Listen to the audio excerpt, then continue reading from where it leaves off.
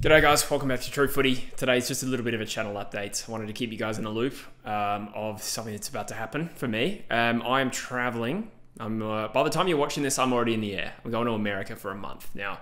I just wanted to update you guys as to the impact on the channel, which I'm hoping is not going to be too significant at all. I'm still going to be uploading, but I did actually have this thought occur to me. It's like I've been uploading so much. Since I got back to the UK in September from my last holiday last year, I've been making like 2 videos a day. Quite literally, sometimes I've made 4 videos in a day, sometimes I made 5 videos in a day. It's been ridiculous. And I got to the point where I was like, if I don't upload for a week or something like that, are people going to think I'm dead? I felt, as a result of that, I felt like I needed to let people know that the frequency might be dipping a little bit over the next month or so. So to be specific, you know, I've got about 6 videos already uploaded for April. I'm already working on one for the first week of May. The same thing on True Eagle. There's going to be content already preloaded, ready to go. It's actually why I haven't been uploading quite as much as I used to on True Footy. You know, if you remember, it wasn't that long ago. I was literally uploading 2 videos a day.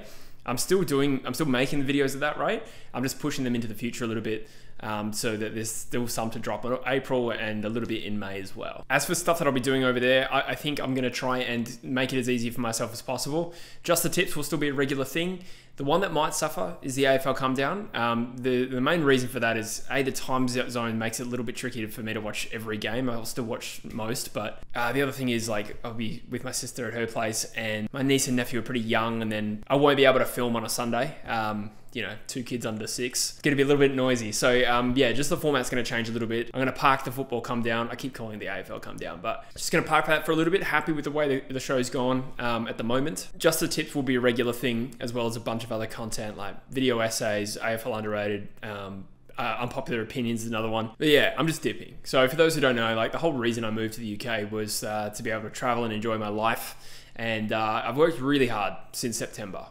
It's been wins and losses. Like, I've made some good content, I've made some bad content. It's been a slog, and I've lived so relentlessly with YouTube in my mind. I found new challenges to being a full-time YouTuber. It's quite difficult. And I'm looking forward to taking this opportunity to just switch off a little bit. I haven't been able to do that for about 6 months. And this isn't a sob story, but I think I need this time. It's not ideal that it's during the footy season. There's a million factors as to why it is this time. Yeah, first of all, I've got to line it up with my family over in the States. I didn't have a passport for a few months there. I lost that in Mykonos. Money was a factor too. It's still going to be a factor, but thank God for credit cards, am I right? So yeah, the weather's getting a bit nicer. I decided to travel, but I assure you, I've put in a mountain of work to try and get this channel to still, you know, tick over and have you guys have something to watch over the next 4 to 6 weeks. I will be dipping to Greece a little bit at the end of May as well. But again, I'm going to be back in the UK for a couple of weeks.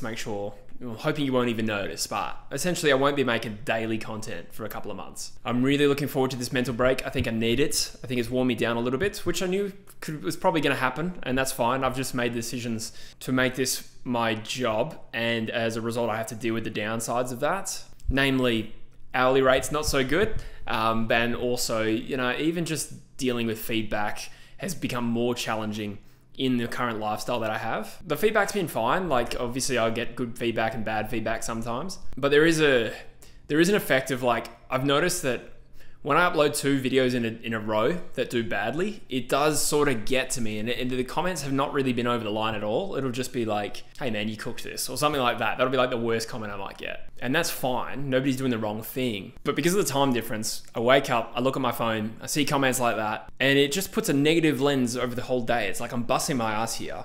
And then some days I feel like I'm failing. And I think that has been a really good plus for me making True Eagle now, because essentially, you know, the filler videos that I'd make before, the tier makers, the ones that people seem to get riled up about, I'm gonna cool it with those for a little while. You know, they don't really do much. They don't necessarily get views. People seem to dislike them. And then I have to deal with the criticism, which, you know, honestly, I don't really care about the comments in isolation, but it's just an interesting thing that happens to your mindset, your mentality. It seeps in when these things build up, and I need to get better at managing that. And that is why I think it's really good for me to take a little bit of a break.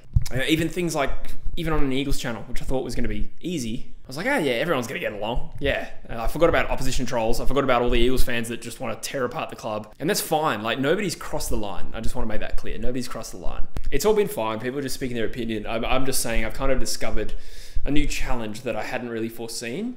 And that is just living in this swirl of negativity and and pessimism between the two channels, it has this effect. So I'm just looking forward to a break, that's all. Just a little bit of a mental reset.